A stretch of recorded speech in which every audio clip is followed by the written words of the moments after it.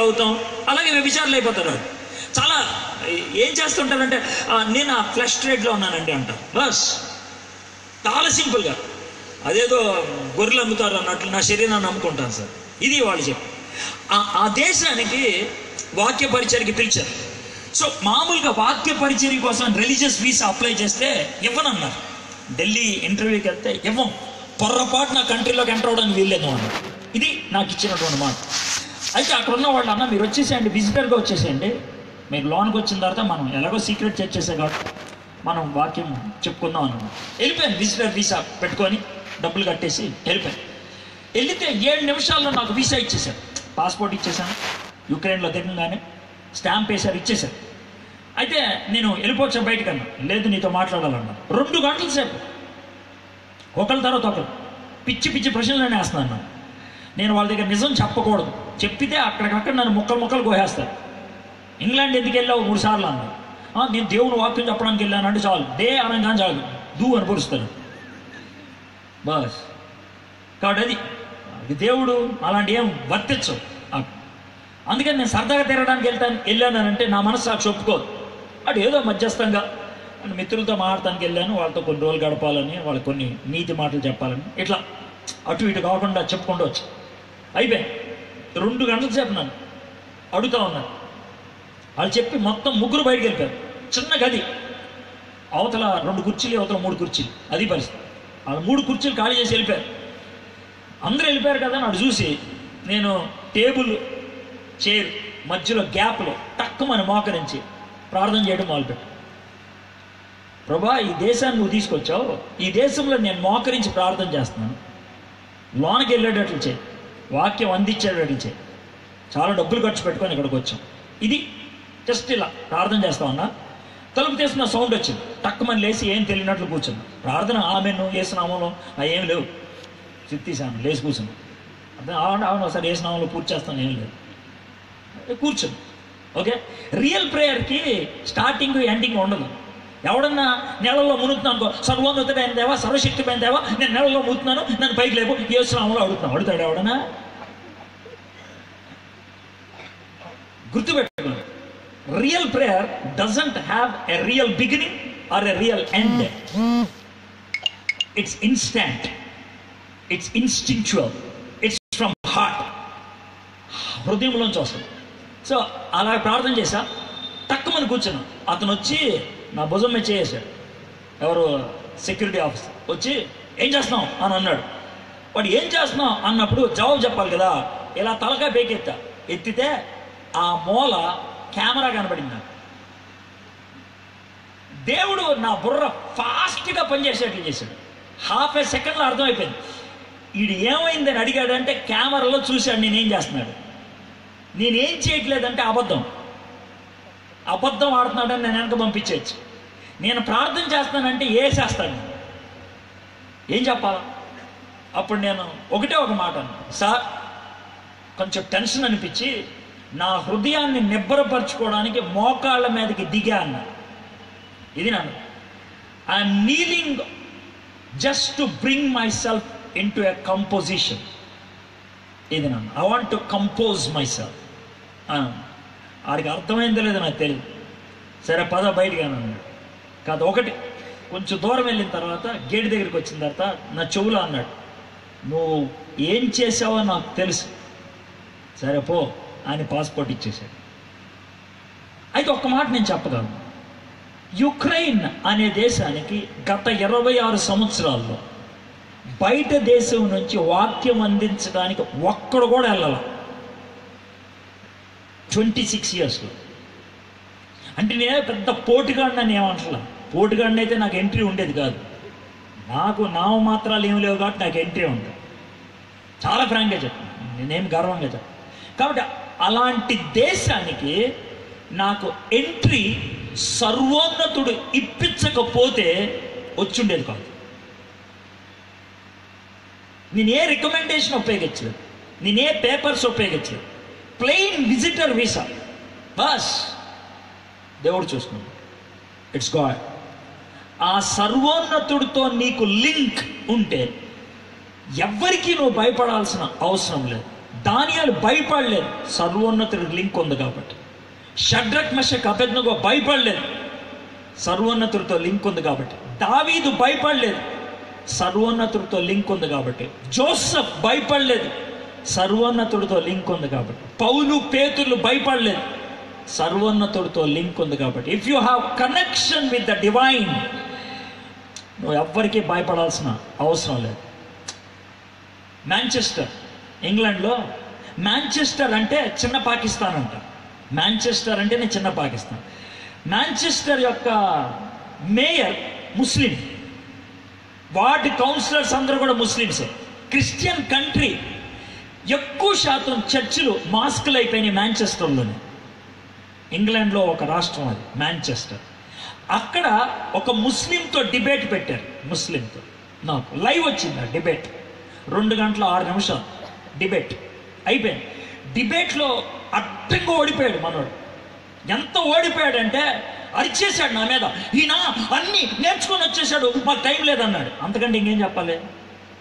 ఆయన అన్న మాట ఇది, ఆయన అన్నీ నేర్చుకొని వచ్చేసాడు, మాకు టైం లేదు అని అన్నాడు. అప్పుడు మధ్యలో మీడియాటర్ అన్నాడు, నీకెప్పుడు టాపిక్ చెప్పానో ఆయన కూడా అప్పుడే చెప్పాను అన్నాడు. నీకెంత టైం ఉందో ఆయనకు కూడా అప్పుడే టైం ఉంది. పైగా ఆయన పరాయి దేశం నుంచి వచ్చాడు, నువ్వు ఈ దేశంలో ఉన్నావు, టైం లేదనొద్దు, చెప్పలేదనొద్దు. నీకెప్పుడు చెప్పావు, ఆయన కూడా అప్పుడే చెప్పావు. ఇద్దరికి ఒకేసారి టైం ఇచ్చి. అయితే ఇది కాదు విషయం. అయిపోయిన తర్వాత భోజనానికి కూర్చున్నప్పుడు నాకు ఒకడితో కబురు పెట్టి పంపించాడు. ఏం పెట్టాడు తెలుసా? ఇది పాకిస్తాన్ వాళ్ళు ఎక్కువ ఉన్న ఊరు, ఊర్లోకి వచ్చేంటి ఎక్కువ మాట్లాడుతున్నాం, ఈ ఊరు వదిలి వెళ్ళవో తెలుసా? Direct dialogue. దేశం కాని దేశం ఇది, ఊరు కాని ఊరు ఇది, ఈ ఊరు వదిలి వెళ్ళలేవు తెలుసా? అది ఆయన అన్నటువంటి మాట. నన్ను ఎవరైతే పిలిచారు, సార్ ఇలా అన్నాడు సార్ అని ఏం భయపడలా. వెంటనే అన్నాడు, ఎవరైతే కబురు పెట్టాడో అతను అడ్రస్ ఇవ్వు, సింగిల్గా వస్తాను నేను అన్నా. ఎవడైతే ఈ కబురు పెట్టాడో ఆడ అడ్రస్ నాకు సింగిల్గా వస్తాను నేను. ఆడు ఇలా చూశాడు, వెళ్ళిపోయాడు. ఎందుకన్నా తెలుసా మాట? సర్వోన్నతుడితో నాకు లింక్ ఉంది. ఎవ్వడికి భయపడాల్సిన అవసరం లేదు, ఎవ్వడికి భయపడాల్సిన. దేశం కాని దేశం అవ్వచ్చు, నాకెవడో ఆడికి తెలియపోవచ్చు, నాకు అక్కడ ఎవ్వరూ అండ లేకపోవచ్చు, నో ప్రాబ్లం. నాకు దేవుడు ఉన్నాడు. మీకు లైవ్ ఇస్తున్నాను ఎగ్జాంపుల్స్. సర్వోన్నతుడితో లింక్ ఉంటే, ఆయన యొక్క కాపుదల్లో మనం ఉంటే, ప్రపంచంలో ఎవడికి భయపడం. ఎవడికి భయపడం అని అన్నప్పుడు జాగ్రత్త వినండి. గర్వంగా ప్రవర్తించం, మొండిగా ప్రవర్తించం, మూర్ఖంగా ప్రవర్తించం, కానీ రాజీ పడకుండా జీవిస్తాం. రాజీ పడకుండా. There is a difference. ఎవడికి భయపడినోడు మూర్ఖుడు ఉంటాడు, ఎవడికి భయపడినోడు పిచ్చోడు ఉంటాడు. కానీ సర్వోన్నతిని యొక్క నీడలో ఉన్నాడు పిచ్చోడు కాదు, సర్వోన్నతి నీడలో ఉన్నవాడు మూర్ఖుడు కాదు, సర్వోన్నతి నీడలో ఉన్నవాడు రాజీ పడని జీవితం జీవించేవాడు. నీకు రాజీ పడే జీవితం ఉందంటే సర్వోన్నతుడితో నీకు లింక్ లేదని అర్థం. ఈ కీర్తనకారుడు అన్నాడంటే సర్వోన్నతుని యొక్క నీడలో మేమున్నాం. రెండో మాట ఆయన ఉపయోగించింది ఏంటంటే సర్వశక్తిమంతుడు. సర్వోన్నతుడు అంటే ఏంటి, సర్వశక్తిమంతుడు అంటే ఏంటి? ఈ రెండిటికి విభేదం. సర్వోన్నతుడు అంటే హోదా, స్టేటస్. సర్వశక్తిమంతుడు అంటే ఆయనకున్నటువంటి సామర్థ్యత, ఎబిలిటీస్. ఇది స్థితి, ఇది సామర్థ్యత. మీకు బాగా అర్థం అవ్వాలని చెప్తాను. ఈ ఉదాహరణ, 2 ఉదాహరణలు చెప్తా. ఒకటి కాబట్టి ఒకటైనా అర్థం అవుతాయి. చర్చికి వచ్చే వాళ్ళకి రెండోది అర్థం అవుద్ది, రాజకీయం తెలిసిన వాళ్ళకి మొదటి అర్థం అవుద్ది. ఓకే, మొదటిది ఏంటో చెప్తాను. మన భారతదేశంలో మనుషులందరిలో, సిటిజన్స్ అందరిలో నెంబర్ 1 ఎవరు? ప్రైమ్ మినిస్టర్, రాష్ట్రపతి. ఓకే, నెంబర్ 1 రాష్ట్రపతి. అందరికంటే పైన ఉండేవాడు రాష్ట్రపతి. కానీ ఇండియాలో ఉన్నటువంటి రాష్ట్రపతి వేస్ట్ గడు, ఆడి రబ్బర్ స్టాంప్. ఆడికి అందరికంటే పైన కూర్చోబెడతారు. ఆడు ఎప్పుడు కూర్చోవాలో కూడా డిసైడ్ చేసేది కింద వాళ్ళే, ఎక్కడ సంతకం పెట్టాలో డిసైడ్ చేసేది కింద వాళ్ళే, ఎటల్లాలో సంతకం పెట్టాలి అనేది డిసైడ్ చేసేది. అందరికంటే పైన ఉంటాడు ఆయనే, సర్వోన్నతుడు ఆయనే. కానీ ఏమి లేనోడు, కీలు బొమ్మ, అది రాష్ట్రపతి. అయితే మన ఇండియాలో అతి శక్తివంతమైన వ్యక్తి ఎవరు తెలుసా? ప్రధానమంత్రి. ఆయన సర్వశక్తిమంతుడు, ప్రధానమంత్రి. ఆయన సర్వోన్నతుడు. ప్రధానమంత్రి భారతదేశంలో ఏది ప్రవేశపెట్టాలన్నా సంతకం పెట్టాల్సిన వాడు పైనోడు. పైనోడు ఏది సంతకం పెట్టాలన్నా కిందోడు చెప్పాలి. వీళ్ళిద్దరూ ఒకళ్ళ మీద ఒకళ్ళు ఆధారపడితేనే పని అవుతుంది. ఆయన సర్వోన్నతుడు, ఈయన సర్వశక్తిమంతుడు. అది విషయం. ఇంకొక మాట చెప్తాను మీకు, చర్చ్ వాళ్ళకి అర్థం అవ్వాలంటే. సర్వసాధారణంగా అంటే ఇక్కడ సంగతి నాకు తెలియదే, మీరు అస్సలు ఏమనుకోరు ఎక్కడ ఉన్నవాళ్ళు. సర్వసాధారణంగా చెప్పాలంటే 2 రకాలైన చర్చిలు ఉంటాయి. కమిటీ నడిపించే చర్చ్ ఒకటి ఉంటుంది, సమస్తము నడిపించే పాస్టర్ ఒకటి ఉంటాడు. సమస్తం నడిపించే పాస్టర్ అంటే ఆయనే రాజు, ఆయనే మంత్రి. అర్థమైందా? ఏమి నిర్ణయాలు తీసుకున్నా ఆయనే, ఏం చేయాలన్న ఆయనే పాట పాడతాడు, ఆయనే ప్రసంగం చేస్తాడు, ఆయనే ఇంట్రడక్షన్ ఇస్తాడు, ఆయనే అన్నీ చేస్తాడు. కానుకలు కూడా ఆయన పట్టుకొని వెళ్ళిపోతాడు. ఈ కొన్ని సంఘాలు అలా నడుస్తూ ఉంటాయి. ఓకే, కొన్ని సంఘాలు ఉంటాయి అవి కమిటీ నడుస్తాయి. కమిటీ నడిపించే సంఘాలు ఎలా ఉంటాయి అంటే స్టేజ్ ఎక్కేదంతా కూడా పాస్టరే, కానీ ఎక్కిచ్చేది కమిటీ. నువ్వు ఎక్కరా అంటే ఎక్కాలి, దిగరా అంటే దిగాలి, ఇది చెప్పరా అంటే చెప్పాలా, ఇది చెప్పొద్దురా అంటే చెప్పాలి. చెప్పకముందు ఇంట్రడక్షన్, చెప్పిన తర్వాత వాయింపు. సరసాధనం బాగా అర్థమవుతుంది, క్లిక్ అవుతుంది.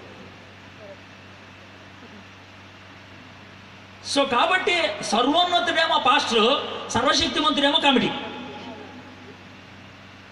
సో అప్పుడు ఎవరి దగ్గరికి వెళ్ళాలో అర్థం కాదు. పాస్టర్ గారి దగ్గరికి వెళ్ళామనుకో, ప్రైజ్ లార్డ్ స్తోత్రం, నాదేం లేదండి కమిటీ ఆయన.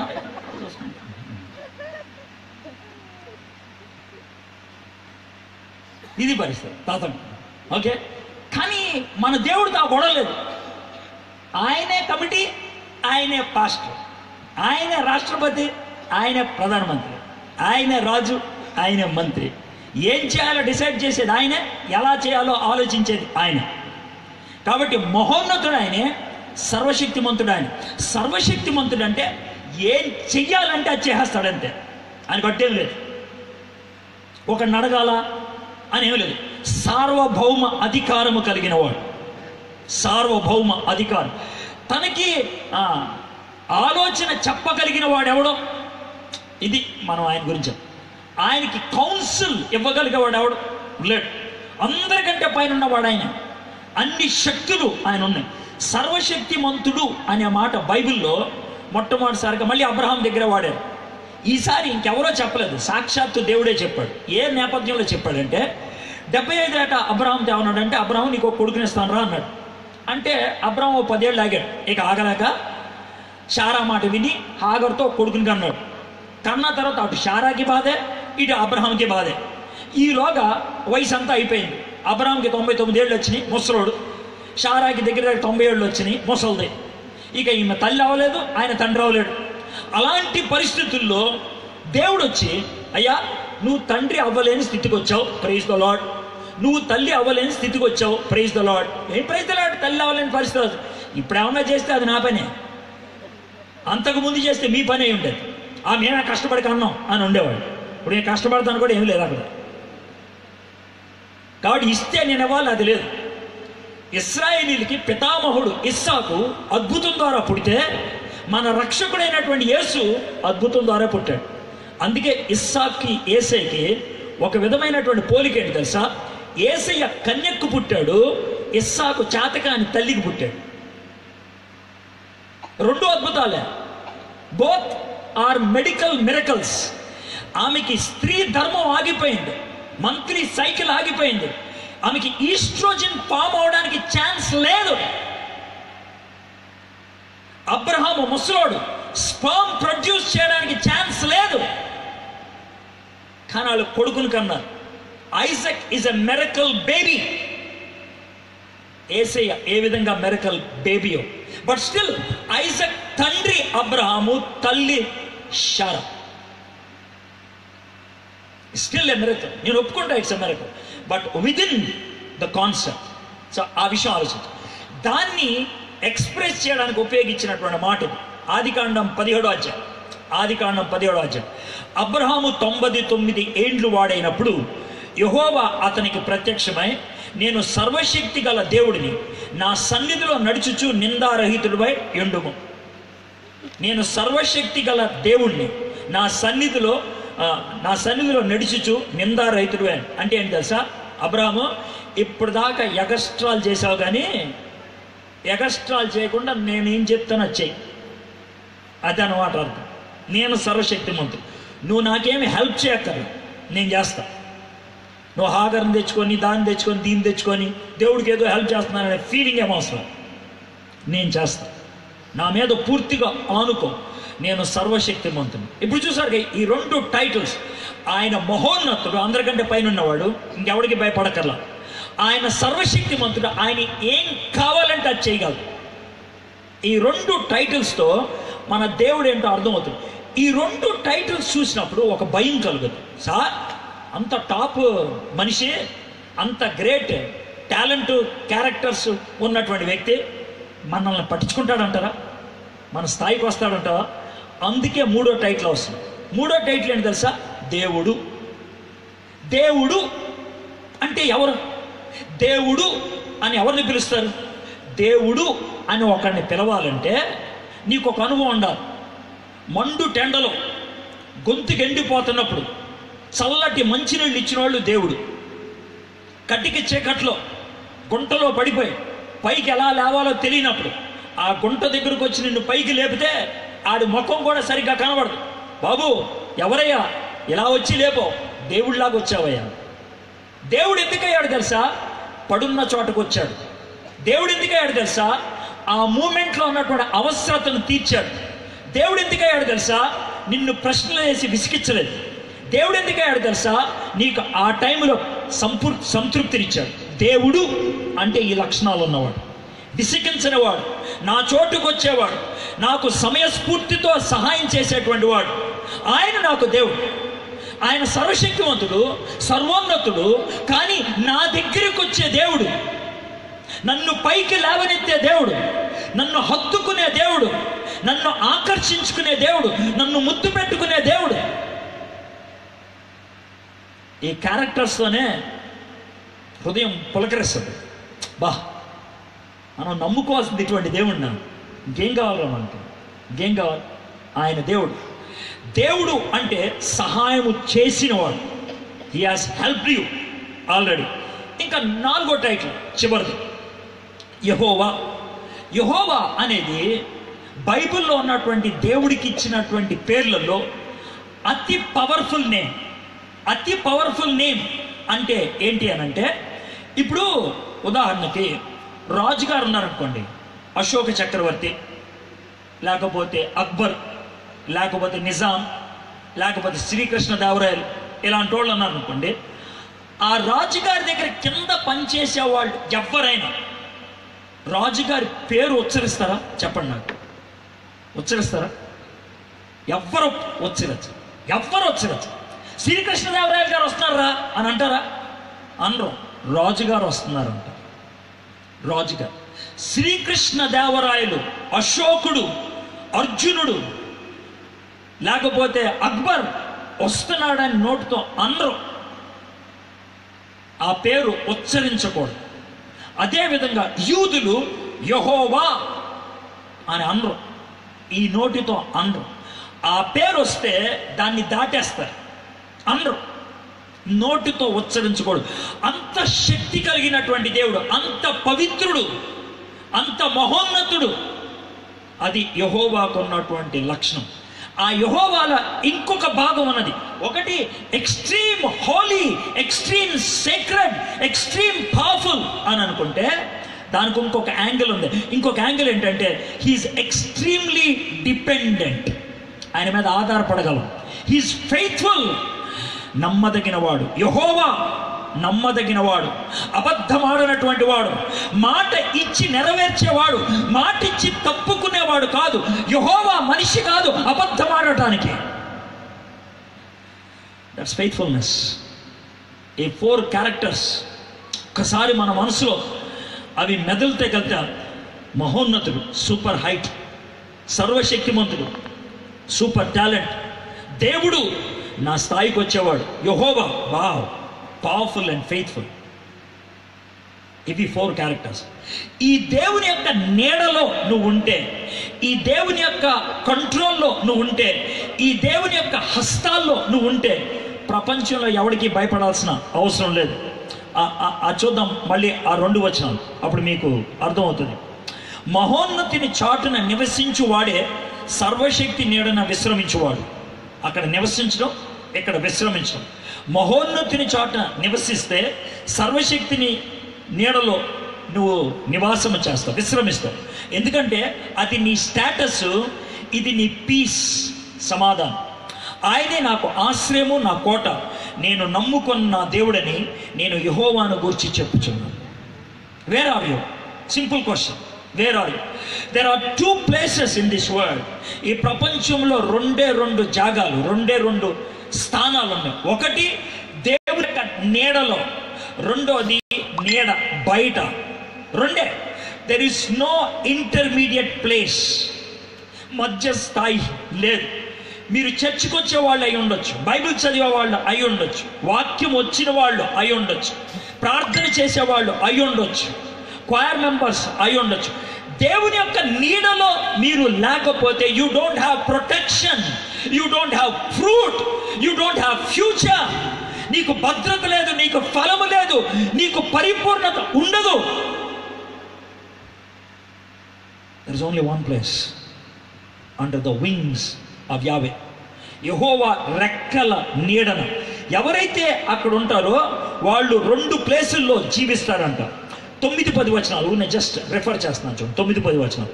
యెహోవా నీవే నా ఆశ్రయము అని నేను మహోన్నతుడైన దేవుణ్ణి నీకు నివాస స్థలముగా చేసుకొని ఉన్నావు. నీకు ఈ అపాయము ఏమీ రాదు, ఏ తెగులును నీ గుడారమును సమీపించదు. ఆయన నిన్ను కాపలా కాసేవాడైతే నువ్వు ఏ గుడారంలో నివసిస్తున్నా, ఏ ఇంట్లో జీవిస్తున్నా నీకేం కాదు, నీకేం కాదు. మీకు ఒక మాట చెప్తాను చూడండి. ప్రపంచంలో అతి భద్రమైన ప్లేస్ అనుకున్నారు, కానీ అది కూడా వాళ్ళని దాచలేకపోయింది. మీకు చెప్పాలంటే, మీకు సద్దాం హుసేన్ తెలుసు కదా. సద్దాం హుసేన్ 3 బంకర్లు తయారు చేసుకున్నాడు. బంకర్ అంటే భూమి నుంచి 1/2 కిలోమీటర్ లోనకి వెళ్తే ఒక స్క్వేర్ డబ్బా రూమ్, స్టీల్తో తయారు చేసినటువంటి రూమ్, ఇనప రూమ్. ఆ రూమ్లో ఆయన ఉండేవాడు. ఎందుకనంటే పైనుంచి బాంబు వేసిన 1/2 కిలోమీటర్ లోతు వెళ్దాం. అతి భద్రమైన చోటు. శాటిలైట్కి తాను ఎక్కడున్నాడో తెలియదు, GPS సిస్టమ్కి ఆయన ఎక్కడున్నాడో దొరకడు. అలాంటి 3 బంకర్లు కట్టించుకున్నాడు. 3 బంకర్లు. అందుట్లో ఒక బంకర్ అతి జాగ్రత్తతో జర్మనీ వాళ్ళతో కట్టించాడు. అది ఏ ఊర్లో తెలుసా? టెల్ ముఖాయార్ అనే ఊర్లో కట్టించాడు. టెల్ ముఖాయార్ అనేటువంటి ఊరు అబ్రహాము పుట్టిన ఊరు అనేటువంటి దాంట్లోంచి వచ్చాడు కదా, అదనమాట. ఆ ఊర్లో కింద కట్టించుకున్నాడు. ఎందుకో తెలుసా? అబ్రహాము పుట్టిన ఊరు కదా. అమెరికన్లు, క్రైస్తవులు ఇక్కడ బాంబేరు, యూదులు అబ్రహాము యొక్క కొడుకులు వాళ్ళు బాంబేరు, ఇరాన్ వాళ్ళు ఇస్మాయిల్ కొడుకులు వాళ్ళు బాంబేరు, ఎప్పుడు కూడా ఇక్కడ బాంబేరు అని అక్కడ వేసుకున్నాడు. కానీ సద్దాం హుసేన్ని పట్టింది టెల్ ముఖార్లో బంకర్లో ఉన్నప్పుడే. అతి భద్రమైన చోటు అనుకున్నాడు, అది ఆయన్ని కావలి ఉంచలేకపోయింది. It could not protect him, it could not. Colonel Gaddafi చివరికి ఎక్కడ దాక్కోవాల్సి వచ్చింది తెలుసా? మురిగుంట్లో దాక్కున్నాడు ఆయన. అక్కడ పట్టుకున్నారు కల్నల్ గడాఫీ. రోజుకి 4 అమ్మాయిలతో పడుకునేటువంటి అలవాటు ఉన్నటువంటి వ్యక్తి. రోజుకి 4 అమ్మాయిలు కావాలి. 64 సంవత్సరాల ముసలోడు. తల కత్తిరించుకోవడానికి లిబియా నుంచి ప్యారిస్ వెళ్తాడు, తల కత్తిరించుకోవడానికి. అంత మూర్ఖుడు. తాను టాయిలెట్ కూర్చునేటువంటిది బంగారందే, తాను తినే ప్లేటు బంగారం, తాను పడుకున్న మంచం బంగారం. అంత మూర్ఖపు రాజు. నన్ను ఎవడో పట్టుకోలేడు అనుకున్నాడు. మురిక్కాలలో పట్టుకున్నారు. ఒక మురిక్కాలలో దాక్కుంటుంటే బయటికి లాగే చిత్తకొట్టి చంపేశారు. వీళ్ళు మహానుభావులు ఈ లోకరీత్యా, అతి భయంకరమైనటువంటి భద్రత కలిగిన వాళ్ళు. But they could not protect themselves. ఇదే ఊర్లో ఒక ప్రముఖ స్పీకర్ నన్ను అడిగాడు. ఎలా అంటే 3 సంవత్సరాల క్రితం జగన్నాథపురంలో నన్ను జనవరి 17వ తారీఖున అటాక్ చేశారు. 2 కుర్రోళ్ళు కత్తి పట్టుకొని వచ్చి నన్ను లేపేద్దామని వచ్చారు అర్ధరాత్రి. సరే, మొత్తానికి వాళ్ళు వెళ్ళిపోయారు. వాళ్ళు దొరికారు కూడా, శివకోడు అబ్బాయిలు. పోన్లేండి సార్, వదిలేండి అన్నాను నేను. పోలీస్ కేసు కూడా ఎందుకు, చదువుకునే పిల్లలు కదా, వదిలేసాను అన్నాను. అయిపోయాను. అయితే అది జరిగిన తర్వాత ఫిబ్రవరి 2వ తారీఖున మీటింగ్ జరుగుతుంది. నేను స్టేజ్ మీద ఉన్నా, ఆయన వస్తున్నాడు స్పీకర్ గారు. వస్తూ ఉంటే సరే మొత్తానికి స్టేజ్ మీదకి వచ్చాడు. ఆయన నా పక్కన కూర్చున్నాడు. సార్ మిమ్మల్ని అటాక్ చేశారంట కదా అంటే అవునండి అని అన్నాడు. సార్ నేను ఎందుకే సెక్యూరిటీ నిద్ర పెట్టుకున్నాను సార్. ధైర్యంగా ఉంటుంది, మీరు కూడా పెట్టుకోవచ్చు కదా బ్రదర్, పెట్టుకోండి అని అన్నాడు. అని అంటే ఏం మాట్లాడలేదు, సైలెంట్గా ఎందుకులే ఇన్ని జవాబు చెప్పడం అనుకుని మామూలుగా నా దగ్గర నుంచి చూసుకున్నాను. మీకే సార్ చెప్తుంది, మీరు ఎక్కువ కాలం ఉండాలా, బాగా వాక్యం చెప్తారు, మీరు ఇలా విచ్చలవిడిగా వెళ్ళిపోతే మీ మీద అటాక్లు ఎక్కువైపోతే కష్టం కదా అని అన్నారు. అని అంటే ఆయన అంక చూసి నీ బైబిల్లో 23వ కీర్తన ఉందా అన్న. అని అంటే 23వ కీర్తన ఉందలేండి, అయితే దానికి ఏంటంటారా అంటే అన్నీ గాల్లో దీపం పెట్టి దేవా అంటారా అని అన్నాడు. ఇంకో మాట చెప్పమంటారా, మీ వయసుకి ఇది అర్థం అవుతుందో లేదు నాకు తెలియదు కానీ ఇందిరాగాంధీని ఎవరు లేపేశారు తెలుసా? ఇందిరాగాంధీని ఎవరు లేపేశారు తెలుసా? ఆమె కూడా ఎలాగే ఇద్దరు సెక్యూరిటీని పెట్టుకుంది, ఆడే లేపేశాడు. నిన్ను ఆడే లేపేయడానికి గ్యారెంటీ అంటే చెప్పు నాకు, ఆడే లేపచ్చు. క్వశ్చన్ చెప్పండిరా, నేను లేపేయడానికి బెస్ట్ వ్యక్తి ఆడే, ఆడిని పట్టుకుని నేను లేపేయచ్చు. మనవాడు మొహం మీద బ్లడ్ చుక్కలేదు. అమ్మ కడుపులో లేదు భద్రత, అమ్మ కడుపులో ఇంకెక్కడ ఉండదండి భద్రత ఈ లోకంలో.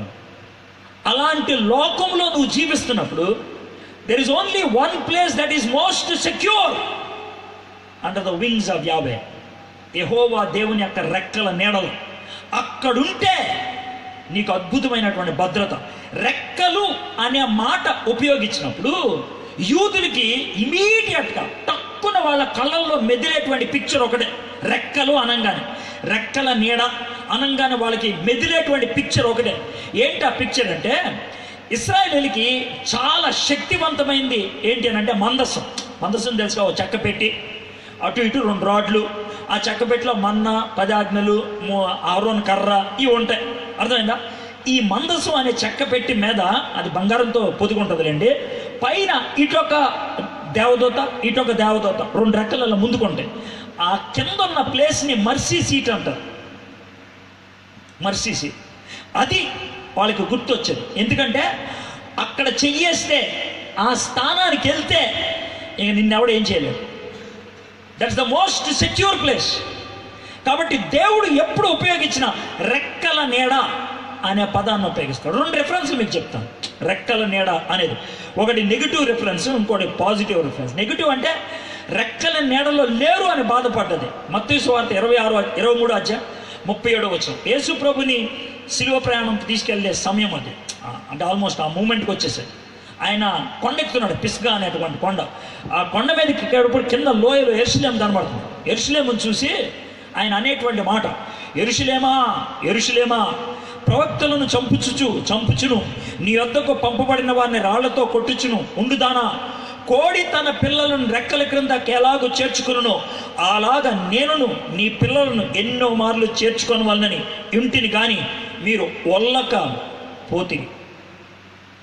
రెక్కలెత్తా పిల్లల్ని పిలుద్దామని రాలా, నన్ను పొడిచిపోయారు. తల్లిని పొడిచిన పిల్ల బతుకుద్దా? బతకదు. తల్లిని పొడిచిన పిల్ల బతకదు. మన బతుకులు ఎలా ఉన్నాయంటే దేవుణ్ణి చీకొట్టి యువతలకు వచ్చేసాం. ప్రతిసారి పాపం చేసినప్పుడు దేవుణ్ణి చీకొడుతున్నాను, ప్రతిసారి రాజీ పడుతున్నప్పుడు దేవుణ్ణి చీకొడుతున్నాను. రెక్కలను దాటి బయటకు వచ్చేసావు. Every time you are committing sin, you are expose to the world. పాపం చేసిన ప్రతిసారి నిన్ను నువ్వు లోకానికి అందచెప్పుకుంటున్నావు. రెక్కల నీడ నెగటివ్గా. పాజిటివ్ సెన్స్లో చెప్పంటారా, రూతు గ్రంథం 2వ అధ్యాయం. రూతు మీకు తెలిసిందే కదా, మోయాబీరాలు, అనిరాలు. భర్త చచ్చిపోయాడు, అత్తగారితో వచ్చేసింది. అత్తగారు మంచి ఆప్షన్ ఇచ్చింది 2 కోడలకి.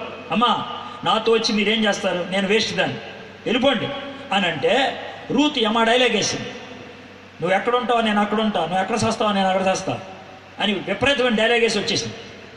అత్తగారిని పోషిద్దామని కష్టపడి పనిచేస్తున్నాను. బోయజ్ అనేటువంటి ఆయన పొలంలో పనిచేస్తుంటే బోయజ్ వచ్చి ఎవరా అమ్మాయి అని అన్నారు. సార్ నయోమి గారు కోళ్ళండి. అవునా? అరే మరి భర్త చచ్చిపోయాడు కదా. అవును సార్ చచ్చిపోయాడు. వీళ్ళ మామ కూడా చచ్చిపోయాడు కదా. అవును సార్ చచ్చిపోయాడు. ఈ మోయాబిరాలు కదరా. అవును సార్ మోయాబిరాలు. ఎందుకు వచ్చేసింది? అక్కడే ఉండిపోతుంది కదా సార్.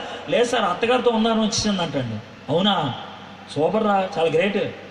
దేశం కాని దేశం, మతం కాని మతం వచ్చేసిందంటే చాలా గొప్ప విషయం. అమ్మా ఇట్రా సార్, ఇట్రా ఇట్రా అని పిలిచాడు రూతిని. పిలిచి బోయజ్ అద్భుతమైన మాట చెప్పాడు. 2వ అధ్యాయం 12వ వచనం.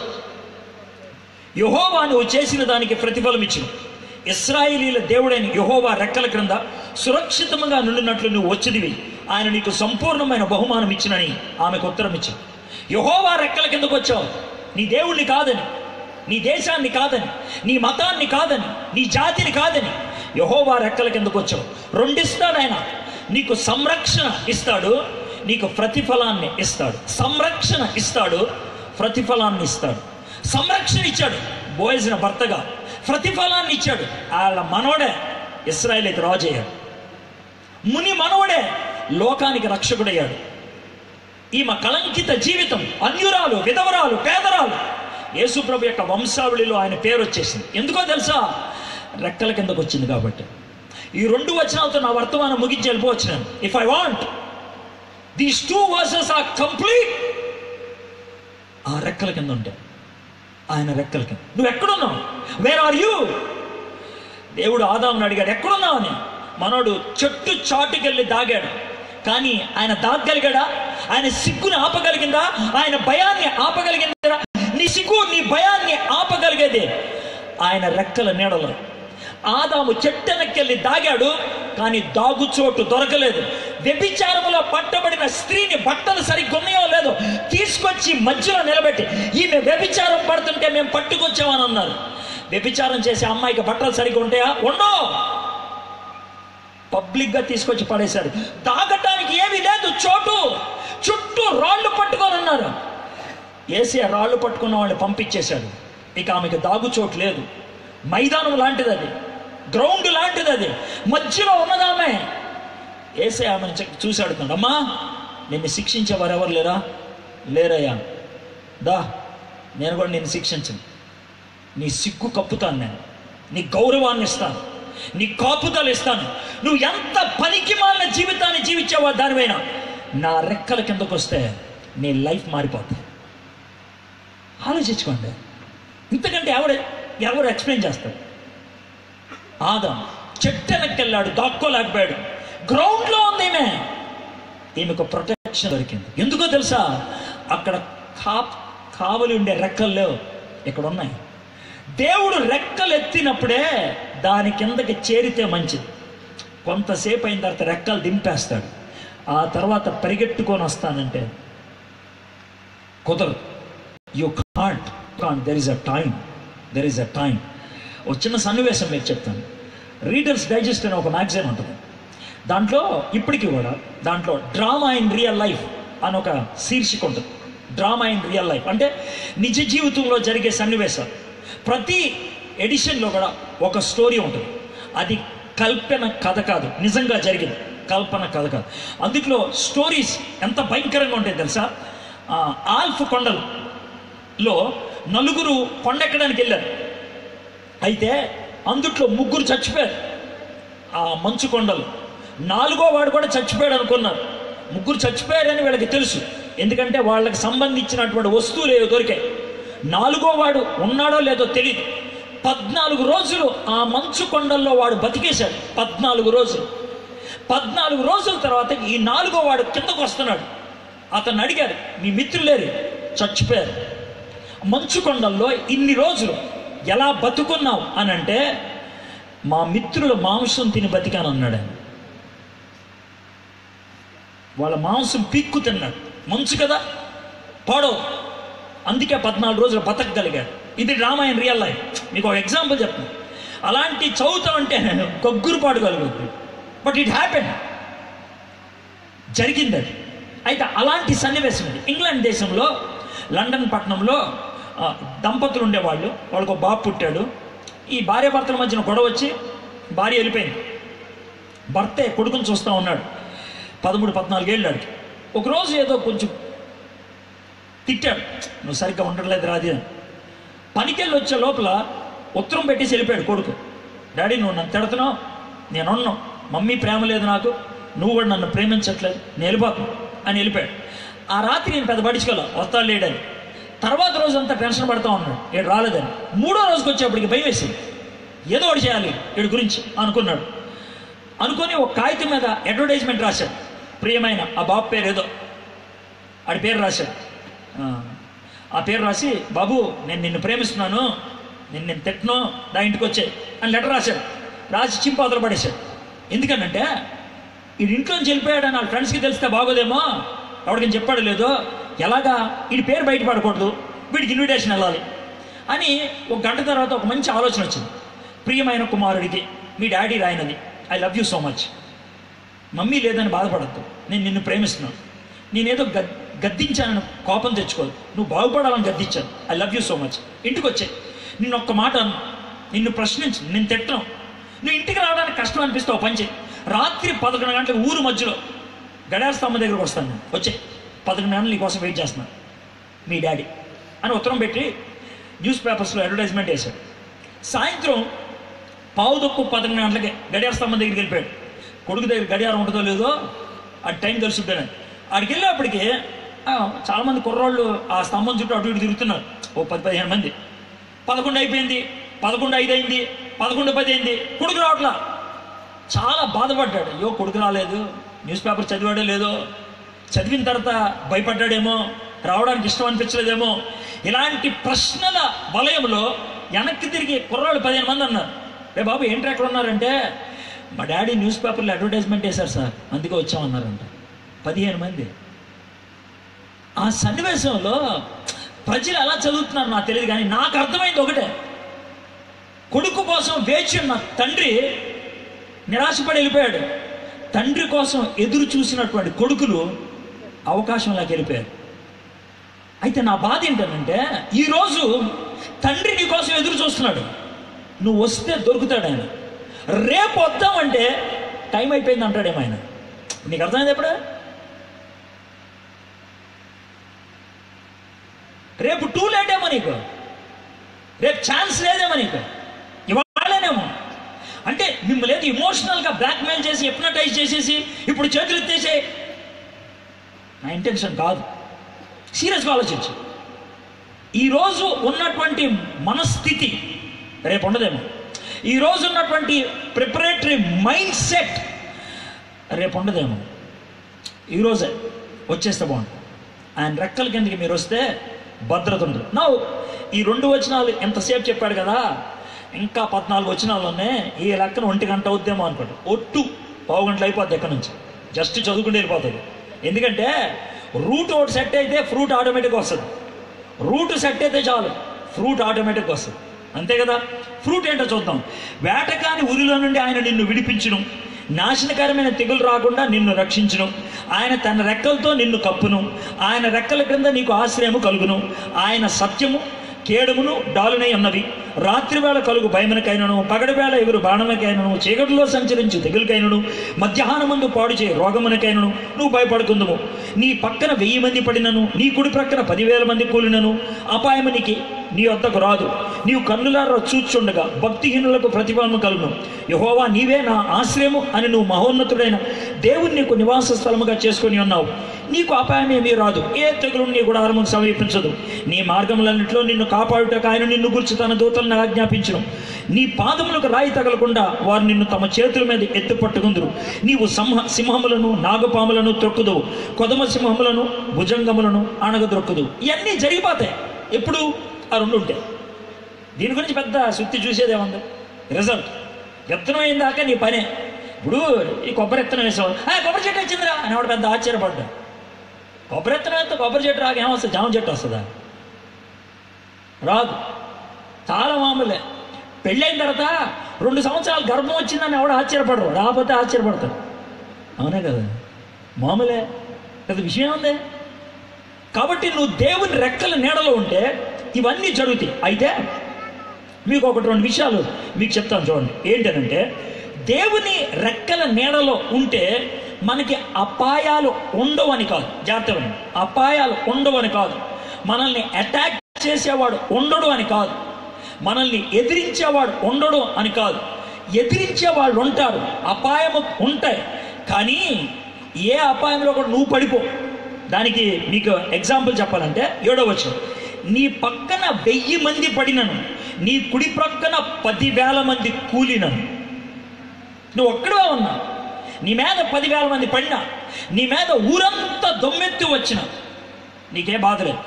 ఇది మామూలుగా ప్రాక్టికల్గా చెప్పాలంటే కొన్ని ఇళ్లల్లో ఒక్కదాన్ని చేసి ఒక్కడిని చేసి అందరూ గై గై గై గై అని పడుతూ ఉంటారు. అప్పుడు అనిపిస్తుంది, నాకు ఎవ్వరు లేరు ఇంట్లో, నేను ఒక్కదాన్ని అయిపోయాను, నేను ఒక్కడిని అయిపోయాను. అలాంటి వ్యక్తి దేవుని రెక్కల నీడలో ఉంటే ఎంతమంది గై గైలాడినా నీకేమవదు. ప్రాక్టికల్గా చెప్పు, మీ ఆఫీస్లో అందరు నీ మీద గై గై పడతారా? నువ్వు వర్క్ చేసే ప్రదేశంలో గై గై మంది నీ మీద పడేవాళ్ళు ఉన్నారా? నీ మీద అటాక్ చేసేవాళ్ళు ఉన్నారా? అటాక్ చేసేవాళ్ళు ఉంటారు, కానీ నీకేం అవదు. పైగా ఏమంటారంటే అపాయం ఏమీ నీ వద్దకు రాదు, నీవు కన్నులారా చూచుచుండగా భక్తిహీనులకు ప్రతిఫలము కలుగు. నీ కళ్ళతో నువ్వు చూస్తావు, భక్తిహీనులకు ప్రతిఫలము కలుగు. మీకు బైబిల్ నుంచి క్లాసిక్ ఎగ్జాంపుల్ చెప్పమంటారా? హమ్మాన్ అనేటువంటి ఆయన మన ఎస్తేర్ సమయంలో ఉండేవాడు. హమ్మాను యూదులందరినీ మామూలుగా పొడిచి చంపేద్దాం అనుకున్నాడు. అయితే ఒకడి మీద ఆయనకి పిచ్చకచ్చి, ఆడి పేరు ఏంటంటే మార్దకాయని అందరూ చూసేటట్లు ఉరికంబం ఎక్కి చంపించాలంటే 70 అడుగులు పెద్ద స్తంభం తయారు చేయించాడు. అక్కడ ఉరేస్తే మొత్తం అందరూ చూడొచ్చని. అది మనోడు చేయించాడు మార్దకాయ కోసం. అయితే చివరికి ఆ ఉరికంబం మీద ఎవడు చచ్చాడు? హమ్మాను చచ్చాడు. ఆడు చస్తుంటే ఎవడు చూశాడు? మార్దకాయ చూశాడు. నీ కళ్ళారా నువ్వు చూస్తుంటే నీకు అపాయం కలగడం చూస్తావు, నీ కళ్ళారా, విత్ యువర్ ఓన్ ఐస్. 1993 ఫిబ్రవరి మాసంలో నన్ను చంపేద్దామని 2 వచ్చారు మోటార్ బైక్ మీద. నేను నా భార్య వెళ్తా ఉన్నాం ఉస్మానియా యూనివర్సిటీలో. మేము రోడ్డు దాటుతా ఉంటే బండి స్పీడ్గా వచ్చేస్తుంది, 2 వీలర్. చీకట్లో కనబడట్లేదేమో అని అరుచుకుంటూ దాడుతున్నాను. నా ఏపు వస్తా ఉన్నారు, అంత దూరం ఉంది, ఆ స్పీకర్స్ ఉన్నంత దూరం. డోబ్బని పడిపోయింది బండి. చూస్తే 2 ఉన్నారు, బాగా దెబ్బలు తగిలి. వాళ్ళ ఆటో ఎక్కించి పంపించేశాను దగ్గరలో విద్యానగర్లో ఉన్న ఆసుపత్రి. తర్వాత రోజు పొద్దున్న, ఆ రోజు రాత్రి నన్ను గద్దించాడు దేవుడు. రే వాళ్ళు తమ్ముళ్ళే తల వదిలేస్తారు, బాబా తప్పు అయిపోయింది, రేపు పొద్దునే వెళ్తానని. పొద్దునే వెళ్ళా పళ్ళు తీసుకొని. 2 హాస్పిటల్లో ఉన్నారు, కొట్లు గిట్లన్నీ కట్టేసి. బాబు సారీ రాత్రి వెళ్ళిపోయామంటే పర్లేదులే సార్ అన్నారు. ఏం పేర్లు అంటే చెప్పట్లేదు. చెప్పండి బాబు అంటే వాడు ఏడుస్తున్నాడు. ఏ బాబు నొప్పి ఎక్కువైందా అన్నాడు.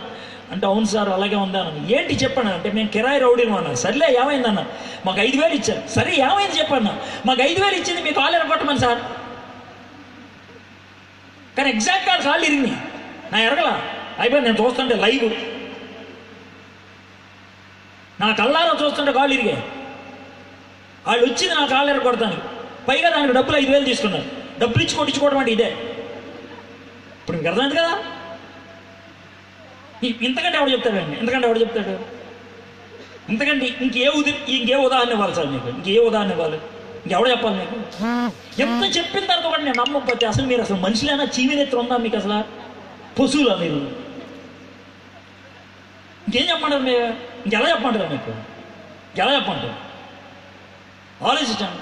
యుక్రెయిన్లో జీవితంలో మొట్టమొదటిసారి సువార్త తిన్న వాళ్ళు టపడబా చేతులు ఎత్తేశారు, జీవితాలు ఇచ్చేయడం రెడీ అయిపోయారు. మీరు ఎన్నిసార్లు అంటారో? పెద్ద పెద్ద మహానుభావులు వస్తారు, పెద్ద పోటుగాళ్ళు. మీ తొక్కలో జీవితంలో మార్పు కూడా రాదు. ఎందుకు ఇన్నిసార్లు చెప్పాలి మీకు?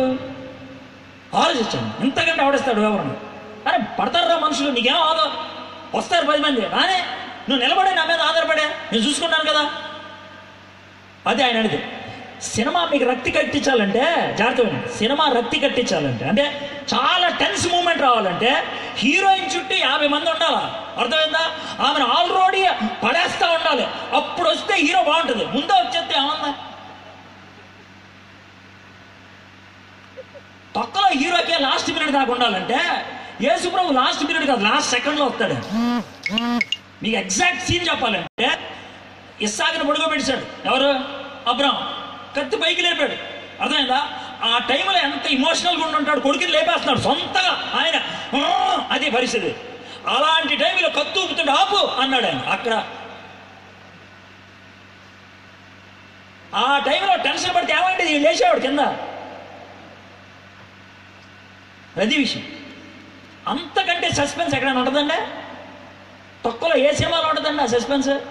ఎక్కడ ఉన్నట్లు ఎక్కడ ఉండదు. అది విషయం. ఏసీ మన జీవితంలో సస్పెన్స్ క్రియేట్ చేస్తాడు. ఎప్పుడు ఊహించిన విధంగా షడ్రక్ మెషక్ అబెద్నెగో వెళ్తే అయిపోయింది అనుకున్నాడు. 4 వచ్చారు బయటికి, ఎంటుకు ముక్క కూడా కాలేదు వాళ్ళదే. మనోడు వాసన చూశారు గవ్వ కుక్కలాగా, ఏం కాల. అది మన దేవుడు చేసేది.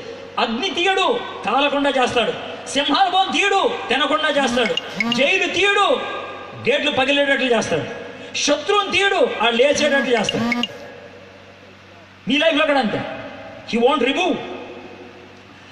రాత్రి వేళ కలుగు భయమునికైనను, పగటి వేళ ఎగురు బాణముకైనను. రాత్రి వేళ కలుగు భయము.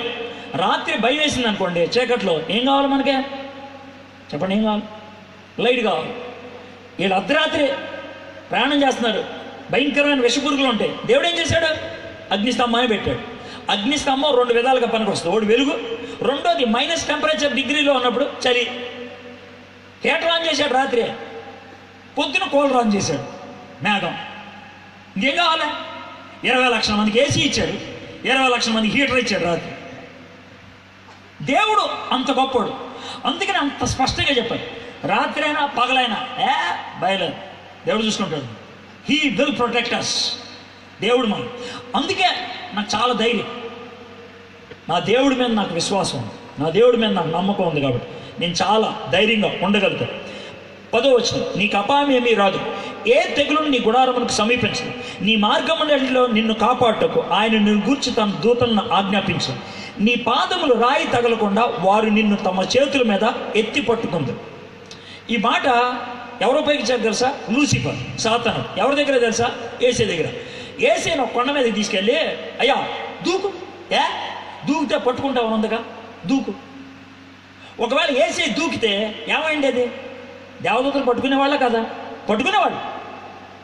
కానీ ఇంకోటి కూడా జరిగి ఉండేది. ఎవరు చెప్తే దూకాడు ఏసా? సాతానుడు. అంటే ఎవరు మాట్లాడినట్టు? సాతాను మాట. అంతకంటే దగులుబాజీ పని ఇంకోటి ఉంటుందా? ఉండదు. అబ్బా బా దేవుడు శోధించగలదు పో అన్న. ఈ మాటను ఆధారం చేసుకొని ఈ మధ్యన శివశక్తి వాళ్ళు కొన్ని ప్రశ్నలు వేయడం మొదలుపెట్టారు. ఏమన్నా తెలుసా? కొంతమంది పాపం అమాయక పాస్టర్లను పిలిచి మార్కు సువార్త 16వ అధ్యాయం చివరి 3 వచనాలు చదివించి, మీరు పావులు పట్టుకుంటారంట, విషాన్ని తాగుతారంట, మీకేం అవ్వదంట, ఇప్పుడు పట్టుకుంటారా పావుని, ఇప్పుడు తాగంటారా విషాన్ని అని అన్నారు. ఒకవేళ నన్ను అక్కడ పెడితే నేను 2 ఆన్సర్లు ఇస్తాను. ఒకటేమో మర్యాద ఆన్సర్, ఇంకోటేమో దెమ్మ తిరిగే ఆన్సర్. ముందు మర్యాద ఆన్సర్ ఇస్తాను. సార్, పట్టుకుంటే దేవుడు కాపాడుతాడు. దాని అర్థం ఏంటి తెలుసా? కాలంలో ఎవడైనా దూకాడు అనుకోండి సావడానికి, ఆడు అరవడు, ఆడు చచ్చిపోతాడు. కాలంలో ఎవడైనా పడ్డాడు అనుకోండి, ఆడు అరుస్తాడు, అని రక్షించేవాడు ఉంటాడు. దూకడానికి పడ్డానికి తేడా ఉందా? ఉంది. అక్కడ బైబిల్లో ఉన్నది దూకడం గురించి కాదు, పట్టం గురించి. ఈ దూకడం అది పట్టం. కాబట్టి దూకితే ఉండదు సాయం, పడితే ఉండదు సాయం. ఇది మొదలు. దాంట్లో సెకండ్ పార్ట్, అది మా దేవుడు చెప్తే చేయాలి. నువ్వు చెప్తే నేను చేసేది ఏముంది? నేను చేయను. ఇది సాఫ్ట్ ఆన్సర్. కొంచెం కిరాక్ ఆన్సర్ చెప్పండా. ఇప్పుడు ప్రతి మతంలో కూడా మనకి దేవుడు కాపాడుతాడు ఇది ఉంది కదా. ఇప్పుడు హైందవ మతంలో ఒక్కొక్క వర్గానికి ఒక్కో డిపార్ట్మెంట్ ఒక దేవుడిని పెట్టారు. ఒక డిపార్ట్మెంట్కి ఒక దేవుడు లాగా. ఎడ్యుకేషన్ డిపార్ట్మెంట్కి Saraswati, finance department అంతకి Lakshmi, security officer అంతా కూడా గణపతి, మినిస్టర్స్ వేరు వేరు మినిస్టర్స్ పెట్టారు కదా. ఓకే, ఇప్పుడు గణపతి గారు మీకు సెక్యూరిటీ ఆఫీసరు, అర్థమైంది కదా. ఒక ఇంట్లో ₹1,00,00,000 పెట్టి ఇంటికి తాళం వేయకుండా గణపతి గారు బొమ్మ పెట్టేస్తే అయిపోద్దా? చేయగలవా పని? చేస్తావా? నమ్మకం లేదా ఆయన మీద? చేయడా? మనోడు వేస్ట్ కదా. కళ్ళు కనబడవా ఆయనకి? చెప్పదా? మనం అసలు విపరీతంగా వేసేయచ్చు. కొంచెం బుర్ర ఉపయోగించావా? ఉపయోగిస్తే ఎవరికైనా ఇచ్చు షార్ట్. ఇక్కడ పరిస్థితి అది. సాతానుడు తెలియగలవాడు. 12వ వచనం దగ్గర ఆపాడు. 13వ వచనం చదివితే ఎలా ఉండదు. నీవు సింహములను నాగపాములను తొక్కుదు, కొదమ సింహములను భుజంగములను అనగదొక్కుతా. కరెక్టేరా, నేను వచ్చింది అందుకే అంటాడు వేసా. నువ్వే నాగపాము, నేను తొక్కుతారు. తొక్కడం కదా నన్ను వచ్చింది. అని అంటాడు. అందుకే 12తో అయిపోయాడు. అది తెలిసి 13లో వేసేస్తాడు. ఈ 3 నుంచి 13 దాకా 11 వచనాల్లో 15 సార్లు నీవు నీవు నీవు అనేది కనబడుతుంది. 15 టైమ్స్. అంటే దేవుడు 15 కైండ్స్ ఆఫ్ ప్రామిసెస్ ఇస్తున్నాడు. 15 కైండ్స్. నువ్వు చేసిందల్లా ఆయన రెక్కల కిందకు వచ్చి 15 కైండ్స్ లైవ్లో జరిగేటువంటి ప్రామిసెస్. నెక్స్ట్ లాస్ట్ 3 వర్సెస్ చదివేసి నేను ముగిస్తాను. ఓకే, 14, 15, 16. అతడు నన్ను ప్రేమించున్నాడు కనుక నేను అతన్ని తప్పించాను. అతను నా నామము నెరిగిన వాడు కనుక నేను అతన్ని కనపరచాను. అతను నాకు మొర్రపెట్టగా నేను అతనికి ఉత్తరం ఇచ్చాను. శ్రమలో నేను అతనికి తోడై ఉండదు. అతన్ని విడిపించి అతను గొప్ప చేసేది. దీర్ఘాయువు చేత అతన్ని తృప్తిపరచదు. నా రక్షణ అతనికి చూపించదు. అక్కడ నీవు నీవు నీవు 15 సార్లు ఉంది. 3 నుంచి 13 దాకా.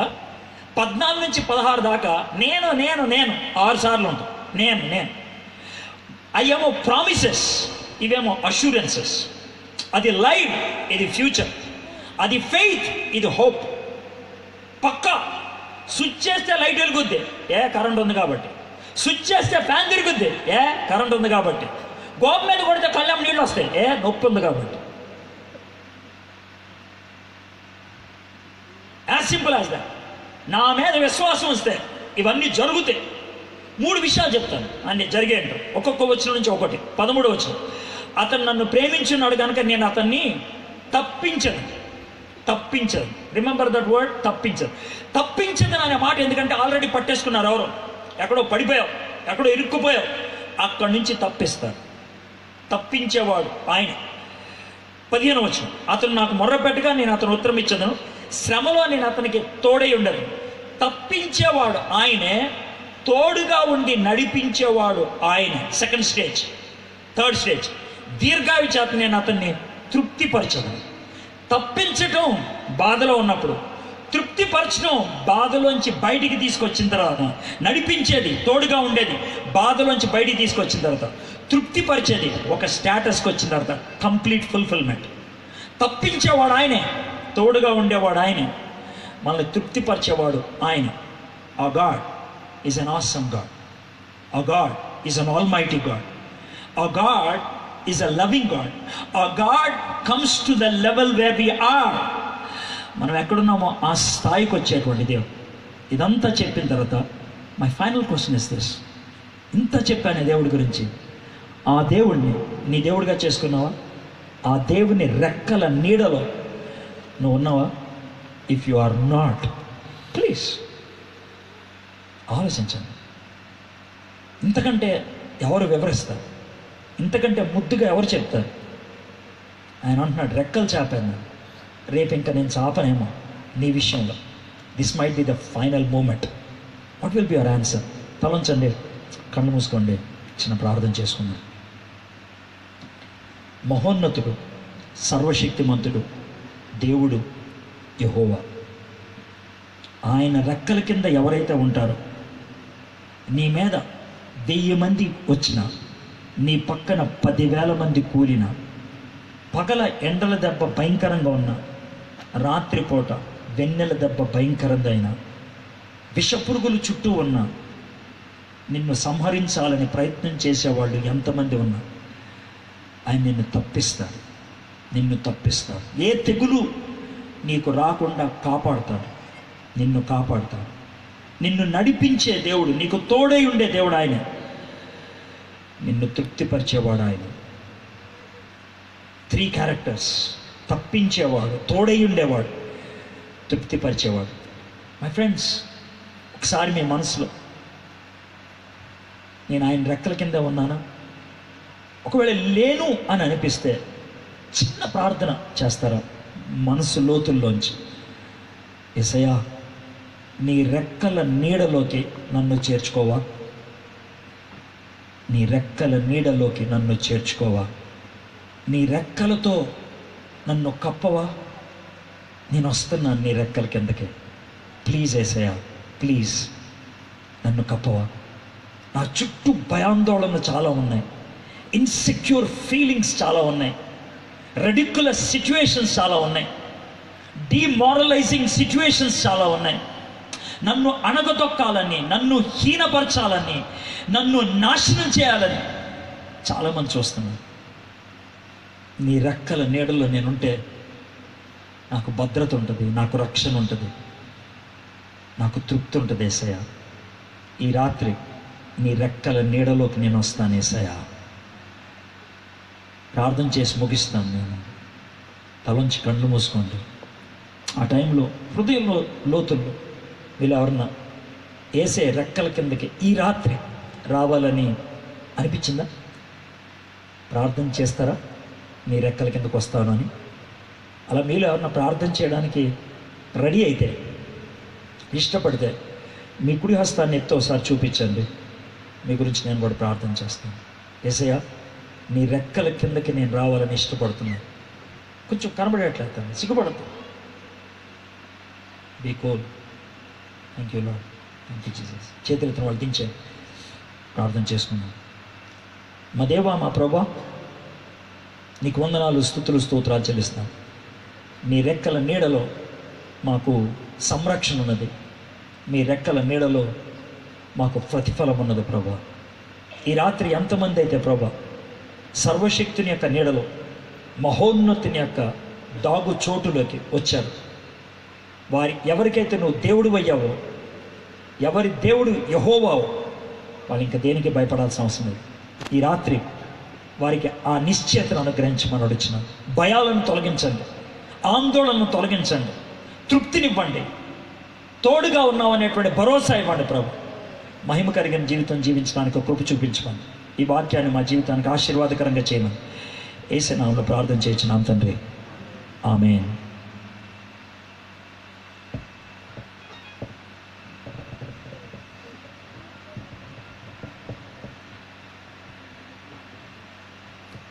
చక్కని రీతిలో